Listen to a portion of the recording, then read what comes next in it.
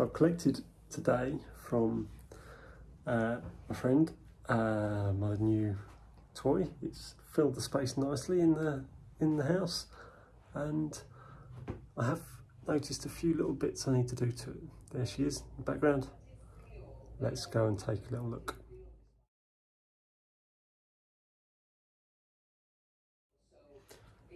So it is a 3.5 inch gauge Britannia Owen Glendower. It's very nicely made, a lot of nice details, but in its last rebuild there was a couple of bits that got put back together a little bit wrong by the look of it. It still works as it is, but I'd like to change it. So let's take a look. What we have here is the water valve for the injector. It's got 2 injectors, one each side. This one is missing, so I need to find an injector and hope it works. But there's a hole in the footplate floor. If I take this pipe off, you can see I've put my men in here. On both sides there is a hole in the floor which the spindle should come up through. So I'm going to spin the valve around, put it back in the correct way up. That's better. That's on, that's in. Put the pipe back on, still waiting for the injector, but I've got the handle in. I'm just struggling at the moment to get the nut back onto that spindle. With any luck, well, I say that side should be easier, but that's got a valve there as well. So let's see how we get on. So I've got this one on now, and the nut is on as well. The nut is onto this side, so they are both sorted. Turn my attention to the missing injector. So I've opened my tin of injectors and I've got a bit of a selection. I've got a brand new one, which is a Len steel one from Pavia Steam. I know that will work. Unfortunately, Len puts flat face cones on the water side, and I've got a conical cone. So that one's out of the question for the time being. Out of the rest, these two, although not the best scale appearance, were built by the same bloke, the same chap that built the engine. So I might try one of these. I'll try this one because it's got the pipe on the right side. But yeah, in a way it would be nice if one of these did fit. I'm pretty sure that one works. It came off of another engine, but I upgraded the size of it on the other engine. I think that was a Fred LaRoche injector, so that's a possibility. In all honesty, these three, those two, I'm not entirely sure where they're from. This one was made by my friend Alex. I don't think it's done much work. I was having issues and I swapped it. Not sure if it was the injector or the pipe work. These three have all been tested. These two came from Reeves originally, and this one another Fred LaRoche, I believe. In actual fact, Alex's dad, Richard, tested these for me, and they all work. He's given me a little note to say maximum pressure, minimum pressure, and then it's some notes. These two, both of them, does not lift or restart. So I could try these. This one was Fred LaRoche.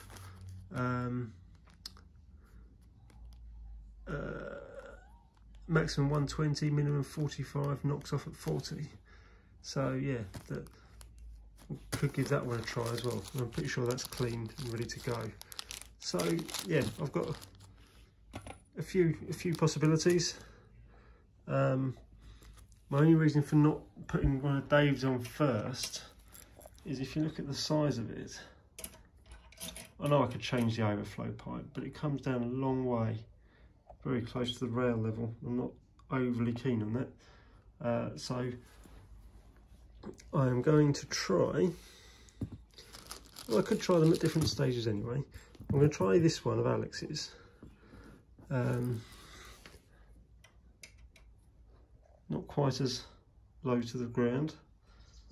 I'll give it a clean. I'll chuck it in the cleaner, give it a clean up before I put on the engine anyway, and we'll see how it goes.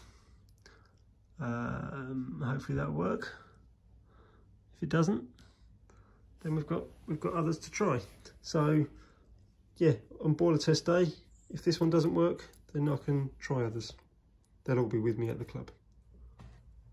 So I'm not overly keen with the pressure gauge position. I'm going to release the banjo bolt there, try and spin it round and just bring it the other side of that pipe so I can see it easier. Let's see how we get on. There we go. Swung around. Might tweak that a bit more once it's been off for the pressure test, but so far looking good. So knowing that the first step when I take it to the club is going to be a hydraulic test, I thought better get some plugs.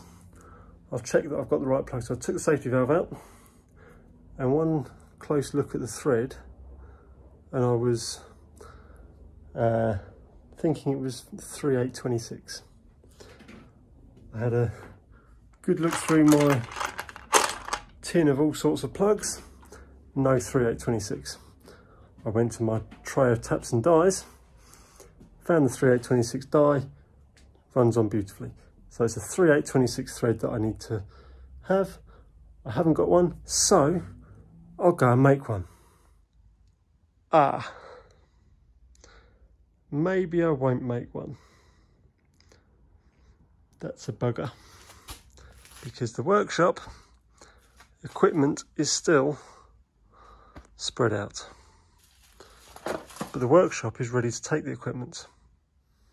So where plan A had been to make a plug and an adapter for the test pump, plan B will be invite people around, set up the machines, make the plugs. Unfortunately, even once the machines are in, I probably won't get them wired in straight away. It's just, these things take time. So I will ask someone if they can bring a plug and an adapter to the club for me, and if they can't, I will take my bits to the club and machine them up in the morning before we start doing a test. I've just put the injectors in for the second run of 6 minutes. 600 seconds, 10 minutes. I think I've more or less finished the majority of the little jobs to do. So other than the plugs for the safety valves, I'm ready to test it and putting an injector on. Some of the hoses on the couplings are starting to get a bit hard, so I'm going to order some silicone hose to do that. I do have some which I ordered for a previous job. Unfortunately, I think this is 5mm, which is just too big for this. So I'm about to order some more, and hopefully I'll change the hoses and sort of improve a couple of make the couple of the connections a bit easier. At the moment they're all on unions, although to my personal preference, only one of them needs to be high pressure. That's the hand pump. The axle pump feed and return, one's under suction, the other one is after the bypass, so it doesn't get pressurised, and the two injector supplies are on suctions. So I only really need push-on connections. So if I can get some new hose, I can do that, and I just want to make one of the connectors a little bit easier to to get the spanner on. The obviously the hand pump connector. I don't know how well you can see, but it's hidden back there, so not the easiest. I will see if I can do something to make that a bit easier to get a spanner on. Otherwise I'm ready for a test. So the next time you see it, hopefully it'll be a video at the club being tested and running around the track.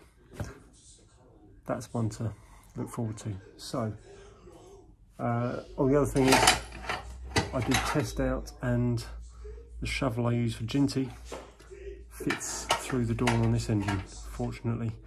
The only other issue I've got is the chimney being a bit smaller than any of my other chimneys. So ultimately I will need to make an adapter to fit in the chimney. But again, no lathe at the moment. So that's going to have to wait for the moment. I'll have to use, I think the blower we've got at the club should fit. Because it works in the Doris. So I can't see this being smaller than a Doris chimney. So yeah, that's it for now. We will catch it up at another day when we're trying to get some steam in it and trying to get some pressure in it. Maybe in the meantime I'll do you another video just showing you some more details on the engine and some of the features. But for now, I'm happy. We'll wait until we get it out on the track. Just loosely put this injector on. It still needs tightening up, but I've put the spanners away already. And I have put my driver and fireman in. So with the driver and fireman in, it is time for me to call it a day for tonight and spend a bit of time with my wife. So I look forward to sharing more with you soon. Thanks very much. Don't forget to like, share, subscribe, all that stuff. Be great. Thank you very much. Bye.